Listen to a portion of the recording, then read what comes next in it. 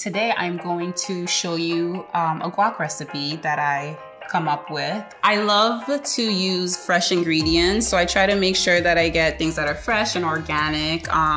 Anything that I know that is a little better and that just is an added boost, I try to always keep that in mind.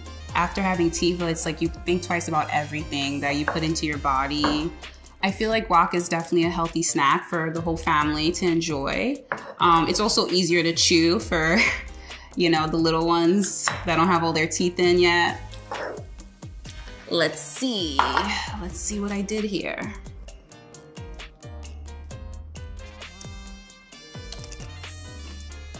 It's delicious. I love it, and it's healthy.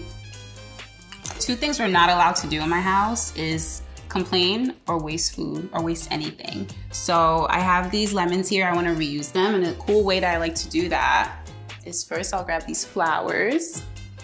And I love flowers. It always just brightens up my day. I put some by my desk. I have some in the kitchen here.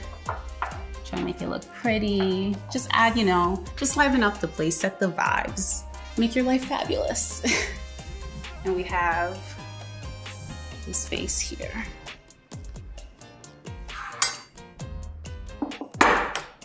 And you place the lemons all around. Just have to finish doing this side here. And put your little bouquet. And then pour the water. And that's what brings out the smell of the lemons.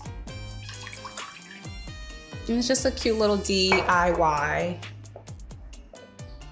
to add some flavor to your home. Thanks for watching. I'll see you next time with Slynd.